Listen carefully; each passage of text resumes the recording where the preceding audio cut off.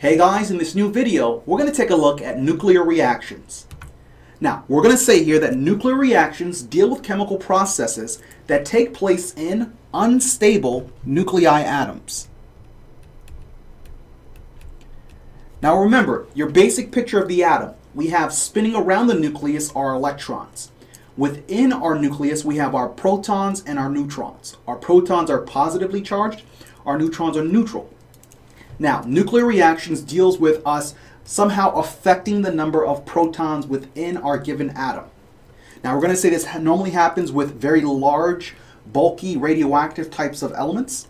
Now, we're going to say here, unlike normal chemical reactions, where the identities of the elements stay the same, we're going to say nuclear reactions often result in elements changing into completely different elements.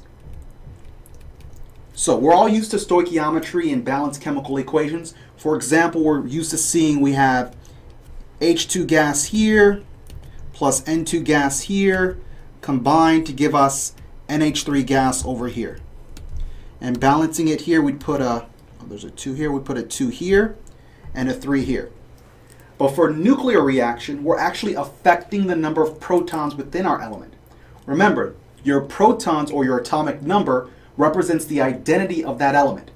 Every element has its own unique atomic number that no other element has. But in nuclear reactions, we're actually messing around with the number of protons, which results in us creating completely new and different elements. So you could start out with calcium 20 and somehow go through some process in which calcium 40 becomes argon. So that's the whole basis of nuclear reactions. We go from one element to a completely new element by affecting the number of protons. Affecting the number of protons has a direct impact on the identity of the element.